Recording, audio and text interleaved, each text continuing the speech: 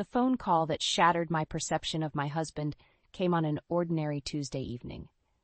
I was in the kitchen putting the final touches on Elise's 7th birthday cake when I heard Declan's raised voice seeping through the crack in his study door. "I don't care what it takes, Davis. Just make sure those documents disappear before the feds get a hold of them," he growled in a tone I didn't recognize. "We're talking millions on the line here. Do whatever you have to." My heart pounded as I strained to make out the muffled response on the other end of the line. When had my loving husband turned so menacing? Frozen in place, my hands still gripping the piping bag, I tried to rationalize the outburst as stress from work. But that explanation rang hollow as his words replayed in my mind, threats and sums of money so large I couldn't conceptualize them. Just then, Elise bounded into the kitchen in her pajamas, oblivious to the storm brewing down the hall. "Mommy, is the cake ready yet?" she asked, craning her neck up towards the treat on the counter. I forced a smile, not wanting to frighten her. "Almost, baby. Why don't you go pick out a movie for us to watch together?" Squealing with delight, she scurried off to the living room, while I stood paralyzed, my gut twisting with dread. Who was this volatile man I thought I knew so well, the same person I'd built a life with over the last decade? Moments later, Declan sauntered into the kitchen, smoothing his tousled hair back into place as he approached. Before I could confront him about the call, he pulled me into an embrace, planting a kiss on my forehead. "Smells delicious, babe," he said, eyeing the sugary concoction. "Can't wait to see the look on Ellie's face tomorrow."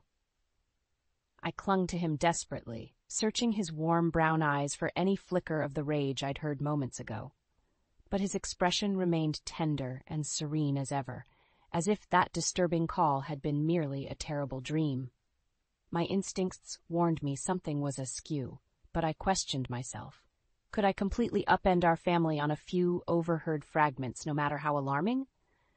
Pushing the nagging doubts aside for the moment, I smiled up at him. She's going to be so thrilled. Maybe we could kick off her big day with a horseback riding lesson like she's been asking?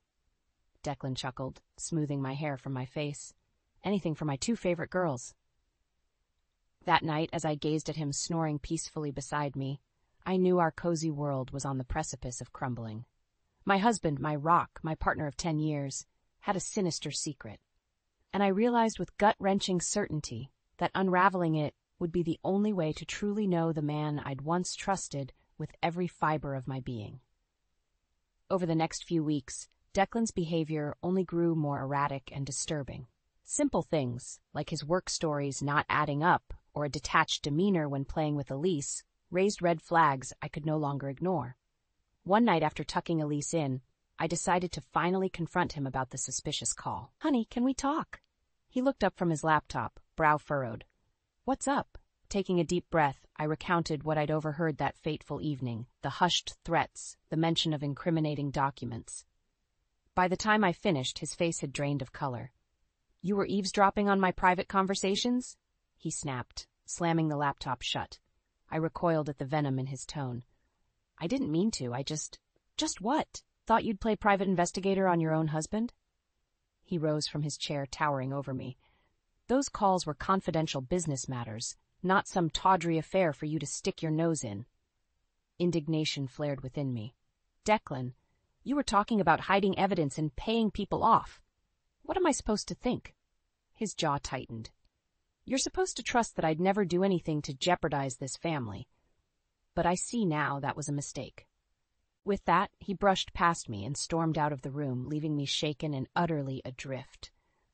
Was the man I loved truly capable of such sinister deeds? The next day, the local news provided a chilling answer. Declan's employer, an investment firm downtown, was under federal investigation for fraud and embezzlement. Reeling from the revelation, I scrolled through the damning coverage, each breathless report more lurid than the last. That's when Elise wandered into the room, amber eyes wide. "Mommy, why are they saying such mean things about Daddy's work on TV?" I scrambled to find reassuring words, but she seemed to read the worry etched on my face. "Don't worry," she said, lowering her voice to a whisper. "Daddy told me not to talk about his secret meetings at home or he'll get really mad. But I won't say anything, I promise." My blood turned to ice in my veins as her innocent words detonated the final shred of doubt. My husband, my daughter's hero, was not only mixed up in illicit corporate schemes, but forcing a 7-year-old to cover up for his misdeeds. Rage engulfed me, burning hotter with every ragged breath until I could scarcely see straight. That evening, while Declan sat fuming in the den, I scoured his study for any trace of evidence to confirm my darkest suspicions. In his desk drawer, buried beneath reams of financial reports, I found a disposable prepaid phone, likely the device he'd used to make those cryptic calls. But it was the sheaf of documents underneath that made my heart plummet into my gut. Emails, incriminating spreadsheets, offshore bank statements, all leading an unmistakable trail back to Declan's role in pillaging funds and defrauding clients. The confidential business matters he'd raged about were nothing more than a litany of high-stakes crimes designed to bankroll our luxurious lifestyle. My hands trembled as I clutched the documents, the realm of plausible deniability evaporating like a noxious gas. The man I'd loved, the father of my child, was a con man teetering on the edge of sheer criminality, and he'd willingly entangled our entire family in his web of deceit. With the damning evidence clutched in my hands, I knew I had to confront Declan again, no matter how explosive the fallout. As I marched into the den, resolution steeled my nerves against the fear bubbling in my gut. "We need to talk, now." I slapped the incriminating papers onto his desk, scattering them across the polished mahogany surface. His head whipped up, eyes widening as he registered the disclosed secrets. "Where did you get those?" he growled, shoving his chair back with a harsh screech. "From your locked desk drawer, the one with all your little secrets tucked away." I crossed my arms, holding his seething gaze. I knew those calls were more than just confidential business, but this... God, Declan, how could you get mixed up in something so blatantly illegal? In a blur of motion, he shot to his feet and closed the distance between us, fists clenched. "You had no right going through my private things," he roared, spittle flying as his face flushed crimson. "Those documents are part of an active federal case. You stupid woman. Do you have any idea what kind of trouble you could bring down on this family?" I stood my ground, crushing down the urge to flinch. "The only one bringing trouble is you and your shady Wall Street dealings. What about our daughter, huh? How does getting her trapped in your sordid web of fraud not eating you up inside?" Declan's hardened expression faltered, the slightest crack forming in his rage mask. "Elise?" He sank back onto the couch, dragging a hand down his face. "You think I don't agonize over putting you both at risk? Those spreadsheets, those accounts, that was all to secure a future for our family, babe. A future better than anything my old man could scrape together with his deadbeat salary." I scoffed bitterly at his attempts to rationalize the unforgivable. "And having your little girl lie for you, keep your criminal secrets, how does that noble motive fit into your twisted plans?" A muscle ticked in his jaw as we faced off in tense silence, the weight of his innumerable transgressions pressing down like a shroud. Just as I opened my mouth to unleash another fusillade, a tiny voice piped up from the doorway. "Mommy? Daddy?" Elise lingered on the threshold in her flannel nightgown, eyes swollen from crying. I had another bad dream about the monsters. My heart shattered into pieces as realization washed over me with brutal clarity. In her childlike innocence, she'd unconsciously represented the darkness pervading her own home. The true monsters weren't a fantasy, but the very man tasked with protecting her. Declan softened for a fleeting moment, lifting his arms as if to embrace our daughter. But as soon as Elise shrank back, that tender facade crumpled, his face contorting in a foul leer. "Get out, Elise," he spat with repulsive venom. "This is grown-up talk, and you've stuck your nose where it doesn't belong for far too long already." Before I could react, he snatched a paperweight from the desk and hurled it at the terrified girl. It struck the doorframe mere inches from her head, shards of glass detonating in all directions as she released a blood-curdling wail. "Declan, you psychopath!" I screeched, shoving him back as he advanced on the sobbing child. "Get away from her!" Gathering Elise into my arms, I fled the den in blind panic, my little girl's desperate cries echoing through the cavernous home that had once shielded us so lovingly.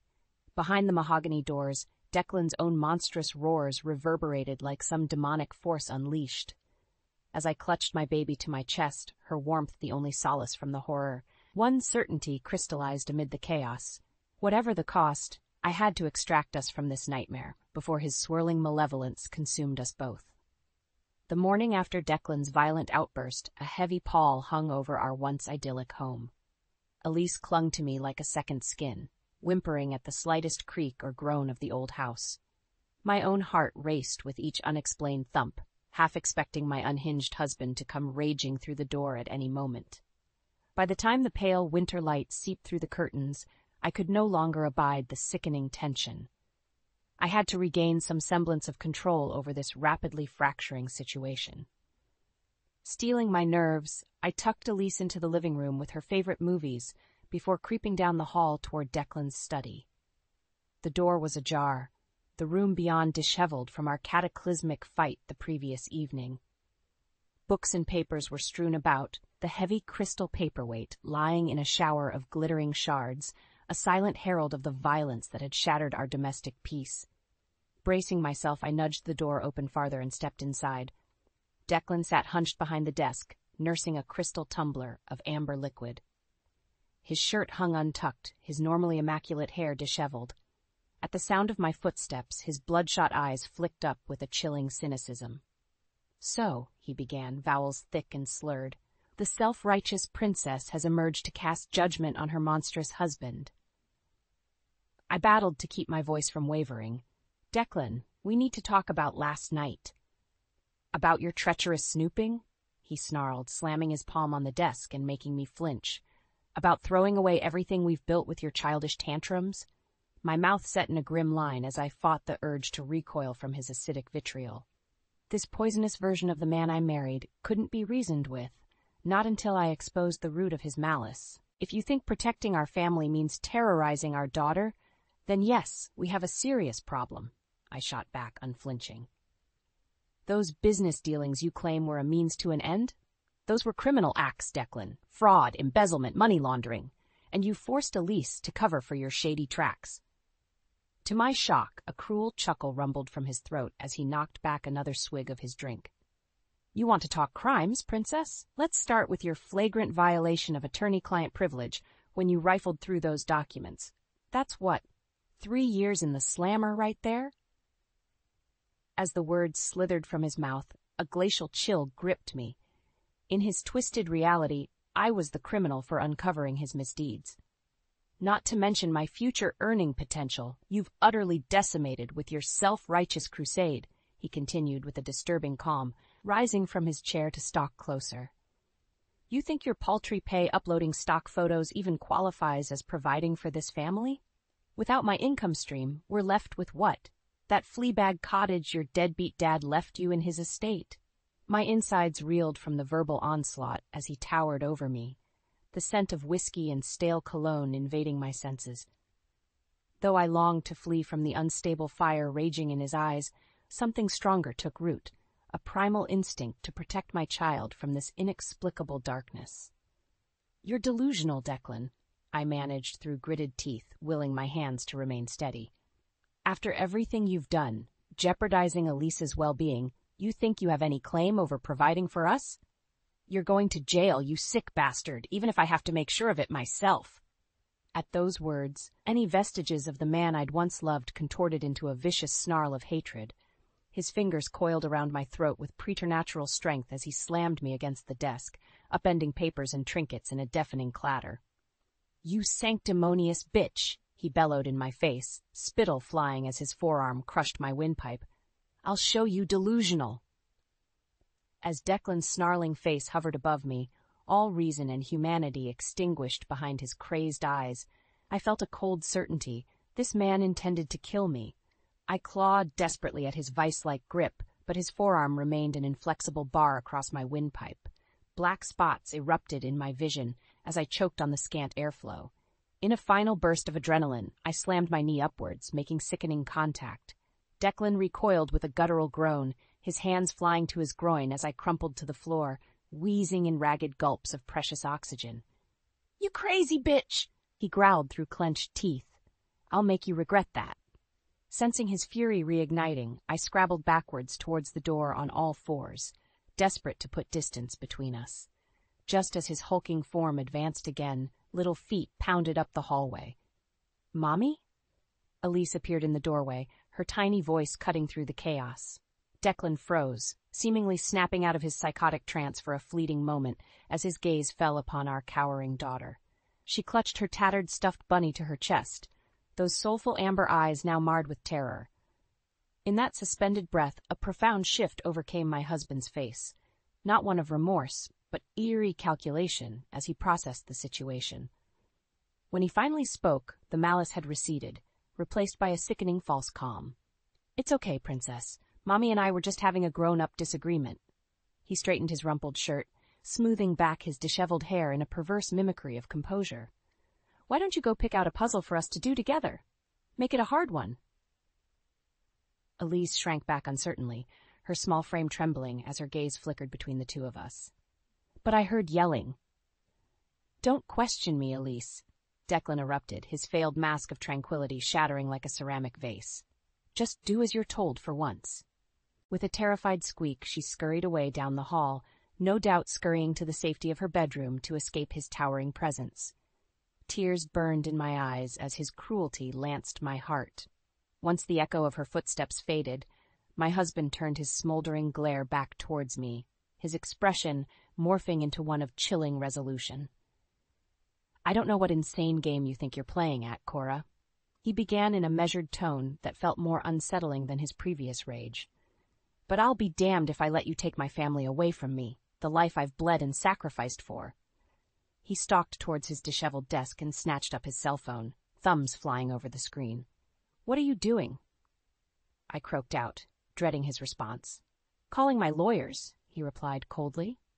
"Getting ahead of the shitstorm you've unleashed before you can go broadcasting any more of those corporate secrets you stole." "Those documents prove you're a criminal," I spat, fury reigniting within my battered body. "Those documents," he countered with a cruel smile, "are inadmissible evidence that I have a right to protect through attorney-client privilege. You violated that sacred trust when you stole them, which my legal team will make sure the courts recognize as a felony." Dread coiled in my stomach as his twisted logic rang terrifyingly true. In my desperation to expose his depravity, had I inadvertently handed him the bullet for my own demise? "So you can either come clean with me, cooperate to fix this damn mess quietly," Declan continued, that reptilian smile never faltering, "or you can take your chances as an accomplice obstructing a federal investigation. Up to you, babe." In that moment, his cellular chirped to life as our bank's number flashed across the screen. With a sardonic wink, my husband raised the device to his ear. "Looks like we need to have a talk about our finances, too." Over the next several days, Declan's callous dominance only tightened its oppressive grip over our household. Once my initial banking passwords were breached, he systematically drained my personal accounts, leaving me financially marooned. "Can't have you siphoning off money for some harebrained escape plot, now can we?" He taunted with a cruel smile, slapping the latest zero balance statements onto the kitchen counter in front of me. I clenched my fists, rage and hopelessness warring within me like combatants in the Colosseum. Forced into destitution by the very man I'd vowed to love and honor, I had nowhere to turn, no funds to subsidize an escape for Elise and myself. It wasn't long before Declan's smothering control extended far beyond simple finance. His hired legal muscle churned out restraining dictates by the hour. I was prohibited from contacting law enforcement or advocacy services, removing Elise from the premises, even making unauthorized use of the home's amenities. Like a gazelle ensnared in the python's voracious coils, I found every desperate bid for freedom only entrenching me deeper in Declan's meticulously constructed trap. Whenever I tried to slip away for even a private phone call, his hired goons would materialize from the shadows, eyes concealed behind mirrored shades as they blocked my path with crossed arms. All the while, Declan would smirk in the background, secure in the knowledge that I was neutered, utterly impotent. And always lurking at the fringes of this waking nightmare was my innocent little girl, wounded eyes silently pleading for circumstances she couldn't comprehend. My heart shattered every time Elise instinctively shrank from her father's presence, the emotional scars of his violent outbursts now seared into her psyche. At night, I lay awake plotting any conceivable path out of this fresh hell, contacting family, taking out loans, scraping together whatever meager funds I could to finance a clean, evaporative exit. But Declan had foreseen every eventuality, leaving me more cornered than a sewer rat in a flaming baited trap. On the 7th interminable day of this perverted house arrest, I finally accepted the only glimmer of hope was to outmaneuver Declan through guile. As I pretended to drift into yet another fitful rest that evening, I clutched the disposable phone I'd covertly procured like a lifeline.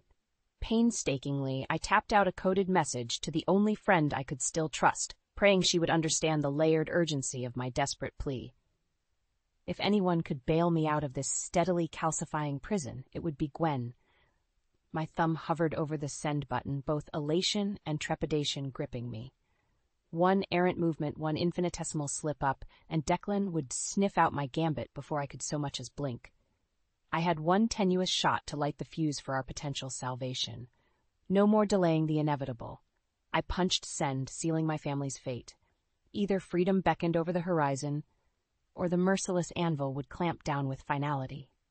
For the next 12 hours, I sat vigil in excruciating silence, willing my expression into one of serene obliviousness whenever the pretense of breakfast or Declan's leering presence demanded it. My gut roiled with every unaccounted-for creak, bracing for the inevitable confrontation over my badly concealed transgressions. Just after noon chimed, the Winchester doorbell resounded through the foyer, nearly causing my heart to detonate from my chest cavity. I froze, ears straining, as thudding footsteps and muted voices preceded the study door banging open. "What is the meaning of this?" Declan roared as 3 grim-faced federal agents swarmed into the living area, badges displayed. I scrambled to my feet, hands shaking with a dizzying cocktail of relief and mortal terror. One semi-automatic sidearm swung in my direction before steadying inches from my face. "Cora Manchester?" the lead agent barked. "We have an authorized warrant for your protective custody."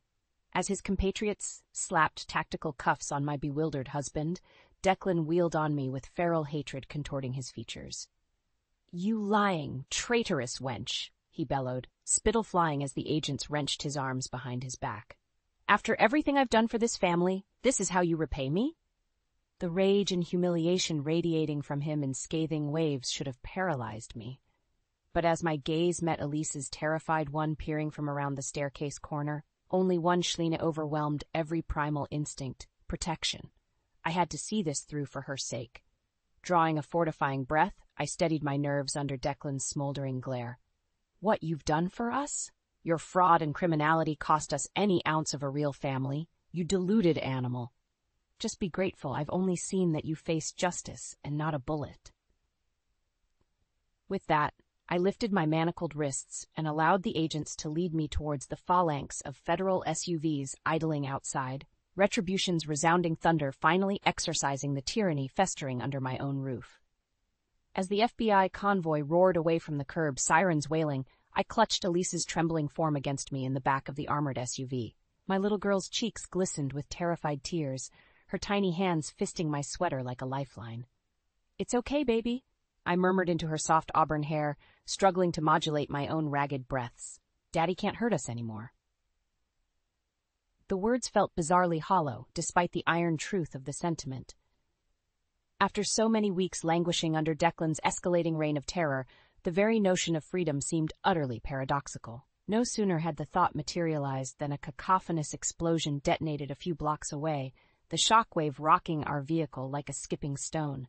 I instinctively smothered Elise's tiny frame against me as smoke and debris billowed into view through the SUV's tinted windows. "All units be advised, we have shots fired!" One of the agents barked into his radio, his jaw clenching. "The target's residence has been hit with an incendiary device." My heart plummeted in concert with the acrid smoke billowing from the fresh scene of devastation. The house. Our home. Declan. Before I could voice the kaleidoscope of questions rocketing through my psyche, the agent's radio squawked again with a strained voice. "This is Stryker Unit, requesting immediate backup. We are taking sustained automatic fire from unknown shooters inside the house. The bomb squad and HRT need to roll out immediately." Elise's piercing wail cut through the tactical chatter as more thunderous detonations shook our vehicle like a rag doll amid the maelstrom. Though every parental instinct demanded I provide soothing affirmations, I could only gaze on in numb shock at the surreal tableau of fire and violence erupting around us. Declan's true depravity knew no bounds. Rather than face the consequences of his actions, he would indiscriminately slaughter anyone and anything in his path. Before my scattered thoughts could fully coalesce, a hissed order crackled over the radio for our transport team to peel away from the burgeoning war zone. The engine roared back to life as the SUV executed an armored reversal and peeled away at breakneck speed with an earth-shuddering squeal of reinforced tires. Metal barricades and concrete jersey walls whipped past the windows in a sickening blur as we careened away from the deafening violence. Still, I could not tear my eyes from the carnage painting itself across the horizon in shades of fire and smoke, all born from the choices of a single monstrous man. A husband and father who so blithely incinerated the laws of man and God to assuage his own hubris. When the tremors battering our vehicle finally subsided, one of the agents slumped back against the reinforced partition with a ragged sigh. Christ on a cracker, they weren't kidding that this guy was batshit crazy. He cast a sidelong look at Elise and me, bundled together on the bench seat. "Sorry about that, kid. Your daddy clearly has some real problems keeping his business clean." Before I could unleash the torrent of outrage and venom simmering beneath my skin, Elise peered up at me with those saucer-wide amber eyes, seeming to plead through her torrent of tears. Throat aching, I forced down the growling invectives clamoring for release and simply pulled her trembling little body tighter against my own. The rest of the drive passed in a blur of shouted orders and screeching vehicular cavalcades, speeding in all directions. At some point, reinforced assault vehicles joined our armored caravan, heavily armed HRT officers clinging to the rumbling transports like grim-faced gargoyles. As our path curved towards the heart of an auxiliary command staging area, it became abundantly clear how catastrophic Declan's violent unraveling had become. Choppers swarmed overhead, hovering floodlights bleaching the ground in clinical white, while robotic drones flickered through the air like mechanized insects. The SUV finally rolled to a shuddering stop as our doors were wrenched open from outside, figures clad in tactical gear efficiently ushering us into the subterranean refuge beneath the staging area. Weaving through prefab command modules and field terminals glowing with encrypted data, a towering silhouette from the bustle to greet our bedraggled party. Agent Vanover, the grizzled woman in a sharp-rest suit intoned by way of greeting, those pale eyes boring into me with unsettling intensity. "I see, Mr. Manchester's threats weren't just saber-rattling after all." Before I could respond, her gaze drifted down to take in Elise's hunched, quivering posture. "My God," she breathed, something like genuine pity creasing her stern features. "That poor child." It was a simple reaction, yet those 3 syllables detonated the dam of pent-up emotion, trauma, and sheer, unadulterated relief within me in a torrent of throat-cleaving sobs. I'm not sure whether it was Elise's broken whimpers or my own gulping gasps for air that finally breached the berserker fog of terror and rage and shame clogging my mind. All I knew was that in that singular crystalline moment, every last ounce of fear evaporated in the presence of human compassion and the promise of justice. Whatever blood toll awaited back at our former home, whatever unspeakable price the demons of Declan's reckoning would extract, we would survive this crucible. More importantly, my little girl was finally safe from her father's maniacal shadow once and for all. In the aftermath of Declan's explosive unraveling, our lives were upended in more ways than I could have envisioned. In addition to the charred husk of our former home, every asset my husband had illicitly amassed over his criminal career was seized. Offshore accounts drained, property deeds reclaimed, even the luxury SUV impounded as criminal evidence. Not that I mourned any of those ill-gotten trappings. If rebuilding from scratch was the penance for untangling myself from Declan's poisonous web, I would gladly pay it 1,000,000 times over. What did gut me like a bayonet thrust was the collateral fallout for Elise. my sweet baby girl, already bearing scars far too deep for her tender years, now had her innocence compounded by the trauma of witnessing such violence and depravity. Those first few nights alone together in the Spartan safe house, I would jolt awake in cold sweats to her muffled sobs from the adjoining room. Each time I would gather her up in my arms, rocking her gently as she unleashed the torrent of fear and bewilderment in rambling pleas to make the monsters go away. It shattered my heart into shards to see her so petrified, so unmoored from any sense of security I had failed so catastrophically to provide. All I could do was swathe her in my embrace and murmur soothing mantras about the darkness passing, about brighter days peeking over the horizon. In those first turbulent weeks, I shunned all inquiries about media appearances or interviews regarding Declan's high-profile crimes. The DA could bloviate all she wanted at press conferences, decrying his unforgivable violations and staggering breach of public trust. In my book, the only part that mattered was that he was off the streets, remanded to federal custody to fester in his own savagery. What did consume my every waking moment was ensuring the return of any funds or assets he had covertly drained or transferred from my own accounts during our domestic hostage situation. Armed with the documentation of his malfeasance, it took numerous court dates, but eventually the money he had so maliciously stripped from me was returned in full. Not that I had any intention of replicating our formerly opulent lifestyle. The first call I made after replenishing my finances was to my older sister down in Richmond, asking if she could watch Elise for a few weeks while I took care of some personal affairs. When my rental car finally rolled up the gravel drive to our childhood home, the old cabin appeared just as ramshackle and weather-beaten as it had in my youth. Roof shingles askew, the wrapped porch slightly sagging in places. Yet the mere sight of those familiar angles untouched by Declan's darkness had hot tears misting my eyes. My father had been adamant about never selling this rustic mountain retreat, his personal Eden far from the trappings of the material world. Though only large enough for a simple 2 bedrooms, the property encompassed nearly 100 wooded acres, plenty of open space for 2 lost souls in desperate need of healing and sanctuary. Over the following year, I channeled every ounce of personal revenue into restoring the ramshackle cabin and its surrounding land. It wasn't merely a renovation in the structural sense, but an active exorcism of the toxicity and despair that had threatened to subsume my very existence back in the city. With each newly installed window overlooking the gently rolling hills and sycamore groves, I could feel layers of psychic grime slowing away. Every fresh coat of sun-bleached paint helped cauterize the mental and emotional lacerations inflicted by my monstrous former partner's madness.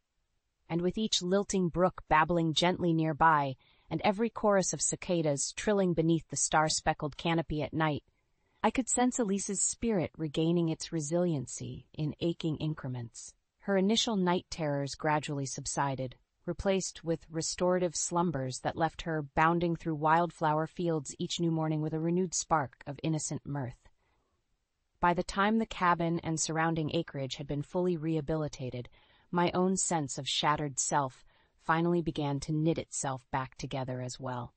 I was no longer the brittle, gasping shell of a woman torn asunder by deception and psychological warfare. Nor was I some brazen victim raging incessantly for retribution, thirsting for Declan's eternal suffering. In a very real sense, I was reborn from the smoldering ashes of my former life. Tempered in the purifying fires of adversity, I had been forged into a resilient new alloy, a protective, nurturing force for the preservation of my family and our hard-won serenity. It took another 6 months before I was able to share my full story with victim advocacy groups and law enforcement associations, aiming to pierce the pernicious silence surrounding financial abuse and coercive domestic partnerships. Where others still shrank from confronting these shadowed social cancers, Elise and I strode forward as beacons of survival and empowerment, living testaments to the regenerative capacity of the human spirit. While the generational trauma inflicted upon my little girl can never be fully expunged, I remain resolute that her path will remain unshackled by the oppressive chains of her father's monumental moral failures.